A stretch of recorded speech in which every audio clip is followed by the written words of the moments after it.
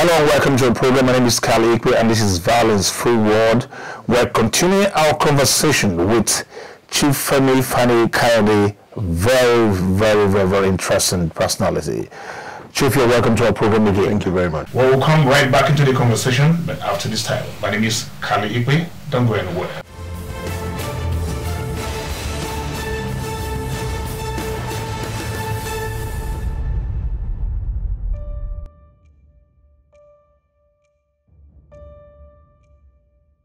The raging spate of violence in Nigeria has continued to defy all forms of approach at resolving it.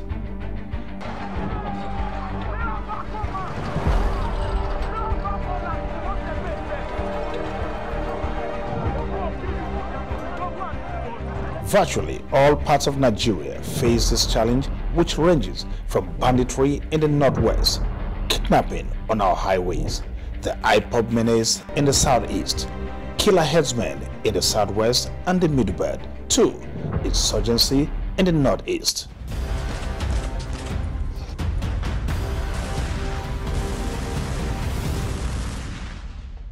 Particularly, the new trend of hostage taking for huge ransom, mostly borne by the government, has become rather too often and smacks of complicity from very high quarters.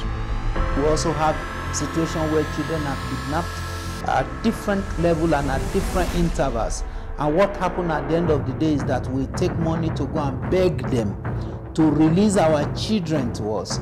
So if you are now on a negotiation table, who determines the pace of where the pendulum swings to? Now if you look at all this, the question is, who is having upper hand as at now? Can we conveniently, boldly, truthfully say that our security is having an upper hand? Public outcry against this trend has dominated national discourse, with some sectors resorting to self-help by way of vigilante groups, like in the case of Amotekun in the southwest and JTF in the north, a measure that is more or less official by now. The attendant fear and anxiety have brought about a rhetoric of fury as people trade accusations and counter-accusation as to who is responsible for the dastardly acts.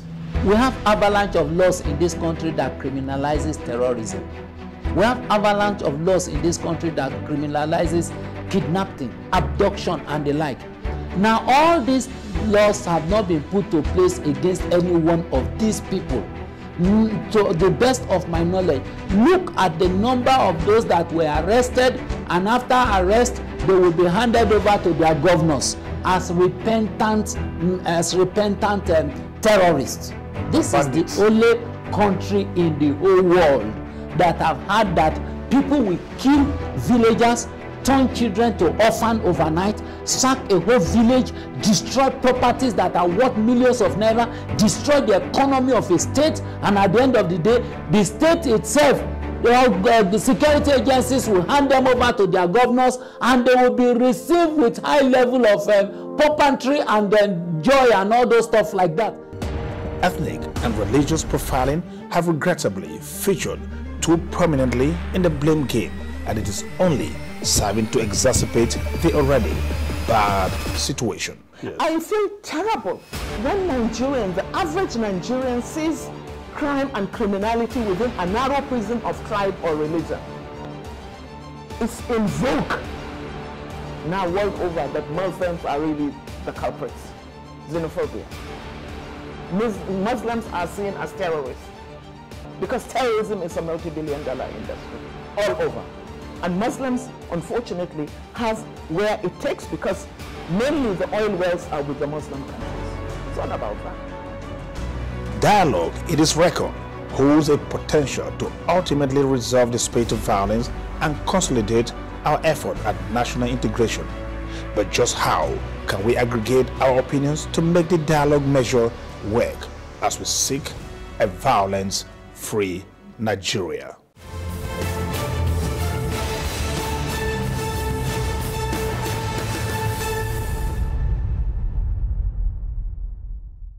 Hello and welcome. My name is Ikpe and this is Violence Free World. We're continuing with our conversation with Chief Femi Kayode, former Minister of Aviation and now a chieftain of the All Progressive Congress. It seems like this has become, the violence is now fully national. And a lot of people blame this on the reluctance of government in dealing with corporates once identified. When you should, in fact, that's what they call impunity. You know you do this, government are killing the terrorists like flies in the northwest today. You go to the northeast, look at what's happening there compared to what happened a year, 2 years, 3 years ago. I mean, for goodness sake, look at what Zulum is doing with the federal forces. Governor Zulum Obono said, look at what the Yobe governor is doing with federal forces. Look at what's going on there. They are killing Boko Haram morning, day, and night. It's a much more vigorous fight than it was 2, 3 years ago. And that is why we have to retrace steps. We are in a situation of war in this country, as far as I'm concerned. And let me tell you, these terrorist organizations, whether it's ISWAP, whether it is Boko Haram, whether it is the foreign terrorists, the foreign Fulani terrorists, they're all being funded from abroad in order to destabilize and destroy Nigeria. So whilst others are talking about party politics in 2023, we are talking about fighting the terrorists that are being funded by people from abroad. We're talking about keeping Nigeria one, and we're ensuring that we continue to talk to one another, we continue to build bridges, we continue to ensure that our country is in peace and to fight those that want to disturb our peace. That is the priority for me and others now. Chief, all of this one has centered on dialogue, to which you have participated actively. I mean, President will say. But now we have an opportunity to test our resolve again as 2023 approaches. People, the rhetoric of fury, people are talking tough, North versus South. Regrettably, recently, there was a pronouncement, a declaration from the southern governors that the presidency must come to the South. Then the North responded that it is unconstitutional. So these are words, these are actions that do not serve to promote the unity to which you stand for now. Most of these persons are your friends. What would you say to the issue? Well, first of all, the word must has no meaning in politics. The minute you say somebody must do something, then you know you've lost that person. You have to tread with caution in terms of expressing yourself when it comes to the power game. Northerners are as much Nigerians as Southerners are, and Southerners are as much Nigerians as Northerners are. We have to work together. 2023, whoever becomes candidate, wherever the presidency is zoned to, if at all it's zoned, is a question for the parties. Now, I understand the aspirations, and I've argued it before in the past about the idea of having a president from the South, and so on and so forth. And I appreciate that. I appreciate the concerns. But what you must never do is come up and say, it must come to me. If it doesn't come to me, there'll be consequences. It's my turn and I must get it. The minute you start that kind of rhetoric, the other side are bound to say, well, we don't understand the meaning of must. This is a game of numbers. This is a game for a decision to be made by each of the parties, and they may take an opposing view. So we need to be a little bit careful, and this is a very divisive time that we're entering into, because if you look at it, the governors from the South, they said, is across party lines. It's not just PDP or AP, it's across party lines. And but what I would urge is restraint, understanding, and dialogue again. Let's work these things out quietly and privately, and let the parties decide, and let's see where the presidency will go. Zoning in itself, can be something that is problematic, as you know.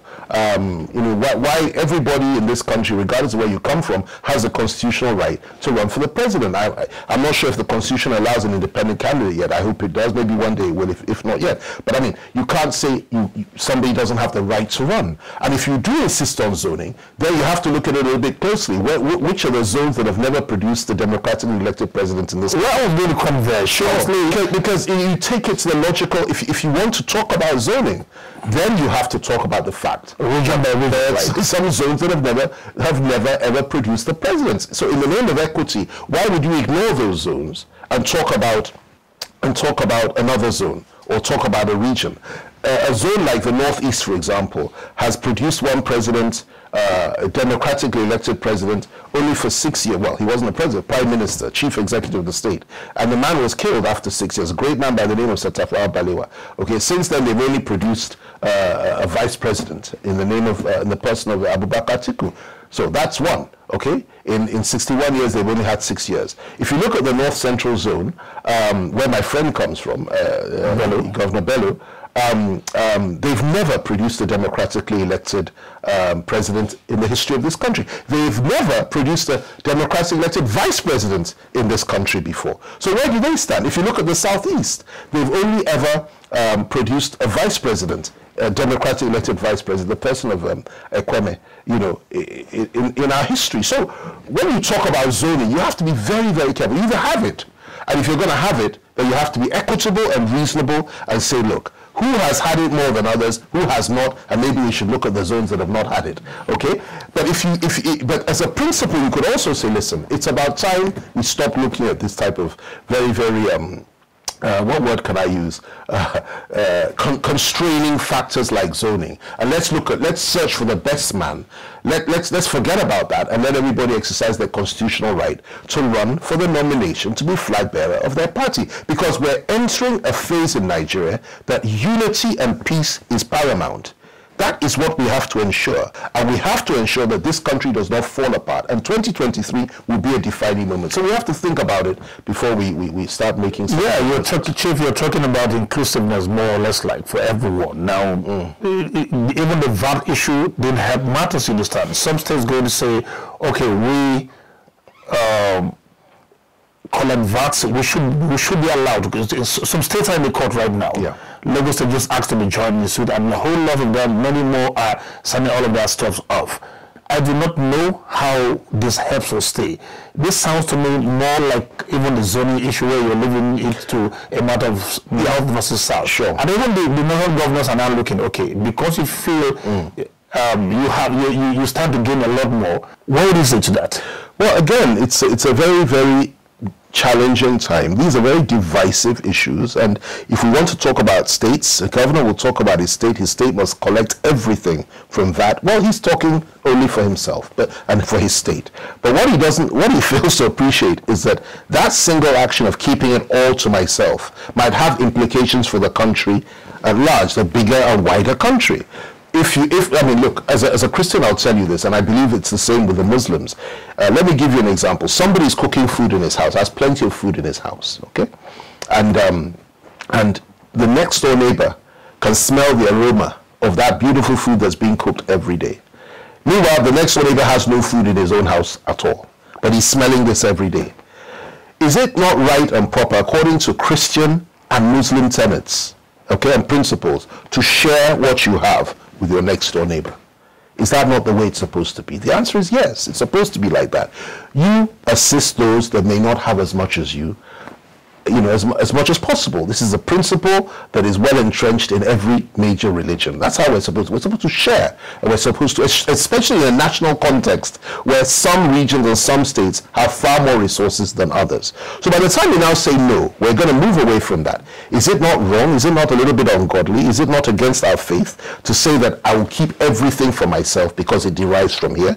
You are depriving others of a resource and of something that they ought to also have a little piece of. That's my own view. You understand me? So that's the first challenge.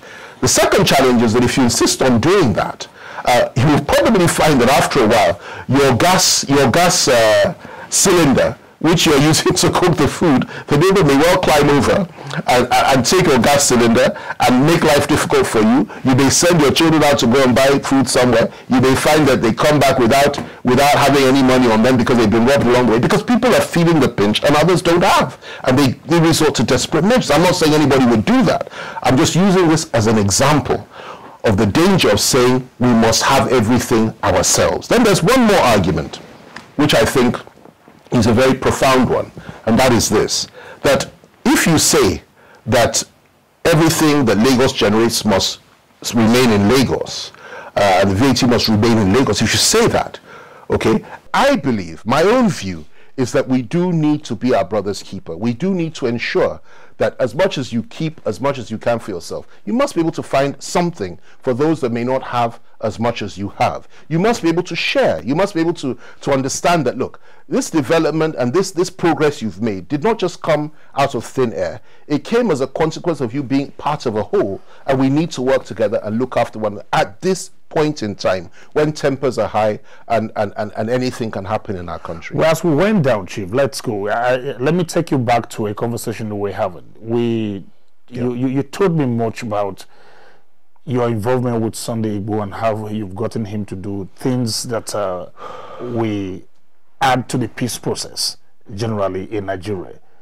You were also seen with Nnamdi Kanu of IPOB, and some people even believe you're friends or so. What is your relationship with Nnamdi Kanu presently as it stands? Can he trust you? First of all, it's not, you know, if you're a friend with somebody, you're a friend with somebody. Yeah. My own view. They are not the only people that have been locked up. I've been locked up, even by this government. I was locked up by by Yaradwa's government and Jonathan's government too, on a number of occasions. And I've been locked up by this government, and I've been put in Boko Haram cells by this government. Okay, so everybody goes through this process at some point in time, and I empathize with anybody in that situation. You ask whether he's still my friend. When his lawyer was attacked in 2016.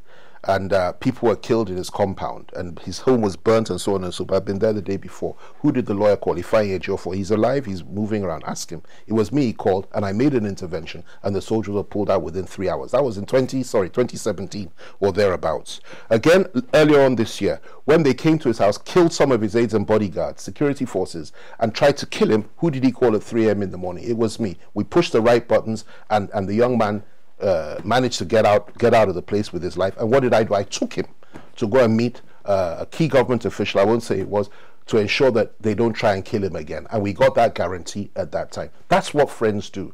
In the case of Sunday Igboho, when they came to his house in the middle of the night, who did he call? He called me 3 a.m. in the morning. They killed some of his people there, and I advised him strongly on what to do, and so on and so forth. And you know, he's where he is today, unfortunately. Now, I don't renounce my friends. I don't turn my back on my friends. What I say to my friends privately is not what I'll say publicly. What I advise them to do privately is not what I'll say publicly, and vice versa. Okay? And they know very well that I'm a politician. They also know that I will do the right thing at the right time for all those that are my friends. I know what he feels, but I want you to go and find out about whether he thinks I'm doing the right thing. All I'm doing, the same with Nnamdi Kanu. His lawyer sees me regularly, and they know the input I've made in terms of ensuring that their rights are protected, the rights that they're protected, not in terms of justifying any criminal actions they may have been involved in. And if that's the case, I fight and I look for hopefully a political solution to these matters, okay? But what I will tell you is this, okay? I never betray my friends. I stand by my friends. I have old friends, I have new friends, and that's what any serious player ought to be able to say, that we can bring anybody to the table. Nelson Mandela was locked up for, was it 26 years or whatever it was, by the white Boers of South Africa. He was there. He eventually came out and he became president of the country as a consequence of negotiation. We must negotiate these areas. We must negotiate these things. There are some that are still shouting, Sunday must do this, we must fight, we must do this. And I'm saying they're not even in touch with him. They're not supporting, they're not helping him. They don't care about him and his family. We know those that do care about him and that have been advising him on how to resolve this issue and how to build bridges and so on and so forth. We know who they are. How soon can these guys get out of jail? That is a question you put to the federal government. All I'll tell you is that it is very important for us, in order to have national stability, to have dialogue with everybody, including them. It is very, very important. I know the massive support base and power these gentlemen wield. And as much as I'm in the APC now, I've said it all along, that my core values and my principles I'll carry wherever I am. And I've said it over and over again. In order for us to have a united, peaceful Nigeria, we must have the courage to discuss issues with anybody and everybody, those we didn't like yesterday and those we don't like today. We must be able to. It's not about friendship, it's about Nigeria, and that's the most important thing. So we must work together, we must build bridges, and we must bring everybody on board to ensure peace. These people are relevant, and we must accommodate them. You understand me? And those that say they want to leave the country, I don't believe we should kill them. I don't believe we should lock them up. I believe strongly in dialogue, understanding them, and if you want them to stay, you treat them with sensitivity, compassion, and understanding. That was my position then, and that is my position today. And I'm putting that position to a president and a government that is sensitive to this and has the presence of mind to listen to me and accommodate these views and perhaps even contribute to policy. That's what I hope will happen. Let's see what will happen. Well, we'll come right back into the conversation, but after this time. My name is Ikpe. Don't go anywhere.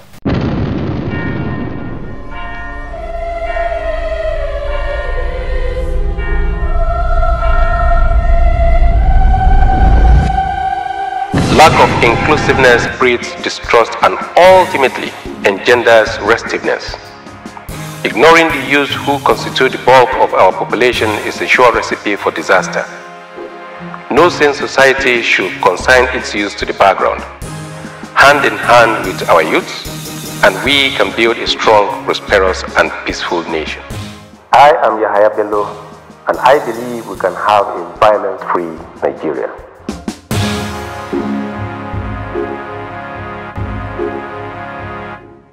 Hello and welcome. My name is Ikpe, and this is Violence Free World. Let me just go straight into this conversation right now.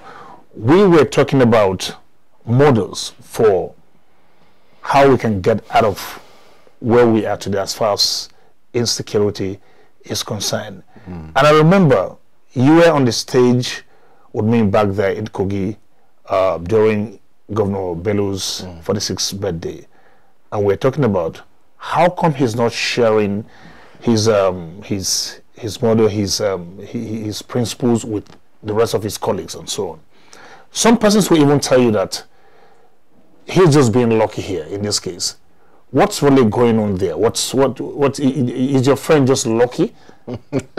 What's happening? Well, I'm not sure it has much to do with luck. He's diligent, hardworking, and very focused. No, particularly, I will tell you now, Kogi State was going to be the second home for Boko Haram. Yeah, no, right? Yes, Kogi State was going to be the second home for Boko Haram. Something he did, and it is reversed. It is not the case anymore. Now they don't have their flag hosted anywhere there. What did he do differently? That came as a consequence of hard work, diligence, and courage, which is where I was heading. His case is an extraordinary one. Yes, you could say that it's divine providence he became governor the way he became governor. It's not ordinary. The man that would have been governor dropped dead on the day that he was elected, and he now emerged as the governor of the state.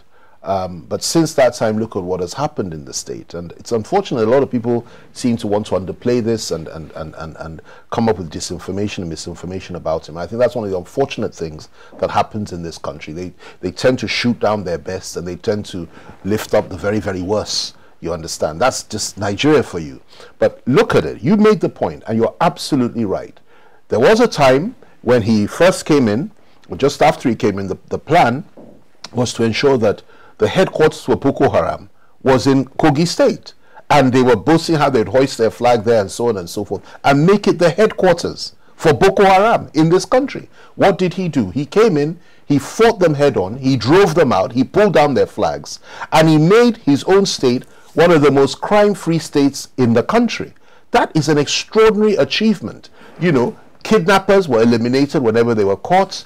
It was done quietly, it was done effectively, and the most interesting of all, the LGA chairmen themselves, together with the government themselves, sometimes participated in these security operations. How many governors are ready to risk their lives the way he has risked his life? How many of them have committed their council chairmen to do the same? How many of them have fought the bandits, the terrorists, the way he has fought them? And crime generally. This is what he has managed to do quietly and effectively. And I commend him for that. It took courage, it took guts, and it took a lot of dedication and commitment. And I'm very proud of it. Couldn't it just be that because he's enjoying so much favor from the president, a lot of people report that he's so close to? Well, you know, even if you enjoy all the favor in the world from the president, if you're not prepared to do the right thing and take the risk, take the bull by the horns and fight the evil, you're not going to go very far.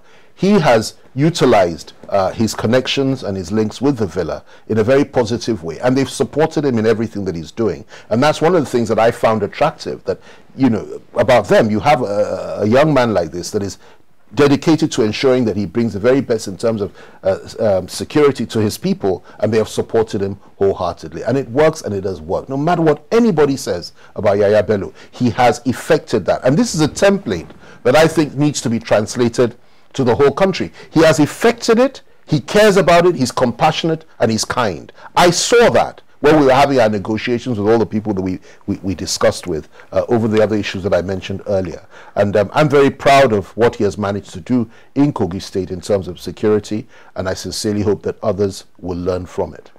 Well, I think Abol Hussein is a very good point to leave, but I'd like you to give us your parting words as we conclude this interview. My parting words. Well, yes. My parting words is the most important thing for especially with regards to youth involvement with violence. Okay, sure. With violence. Well, first of all, there is no place for violence in our country. We lost, well, so many people in the Civil War. 3 million Igbos were killed in the Civil War. And I still maintain that we need to apologize for that. I've said it before, I say it again. Civilians, I'm saying. So many people were killed on the Nigerian side as well. We also have to think about an apology for the civilians who were killed on the Nigerian side as well. We've been through hell in this country. Hundreds and thousands of people, millions of people have been slaughtered. Violence is something that will destroy us all if we're not careful. Unfortunately, we have become probably the most violent country on earth today. We have become one of the leaders in terrorism in the world today. And this is the challenge that we're facing. And where is it all coming from? You and I know very well those that want to destroy our country. Most people don't. Most people live in another world. They don't even know what's going on in the international community. They'd rather talk about 2023 and about who has betrayed who and who is doing what and who is with who and whatever is going on. But those of us that understand international politics will accept the fact that there is a lot of interest to ensure that we are destabilized, that we are destroyed, that we fight one another, we kill one another, we end up having a massive civil war, which will present a very good opportunity for them to sell their arms and turn us all into refugees and destroy the greatest hope for the black man on this planet. And it is for us to ensure that they don't succeed, that we preserve our unity, we preserve our peace, we preserve our dignity, we bring our people together, and we shouldn't be ashamed of wanting to build bridges and having peace and talking to everybody. I have no apology whatsoever for sitting down and talking to President Buhari, and I am very touched by the fact that he had the presence of mind and the decency to receive me in the way that he did. I have no apology whatsoever for that. And I would do it all over again, given the fact that I know what a lot of other people don't know, that things are changing in this country and we can make it work. And I will do all I can to ensure. But violence, no place for violence from any quarter whatsoever, and we must resist it in all shapes and in all forms. Well, Chief, I think that's a very good point to leave it. I must say at this point that I share your optimism. I'm excited at it. I feel most hopeful, and we believe we'll come back to you very soon. Well, I've been speaking with Chief Femi Fani Kayode, former Minister of Aviation, and now a chieftain of the All Progressive Congress. Chief, once again, thank you very much for obliging us. Thank you very much. Same time next week promises more if you endeavor to be here. Until then, please remember to remain on the road to a violence-free Nigeria. My name is Ikpe. Thank you for watching. God bless. No more to violence.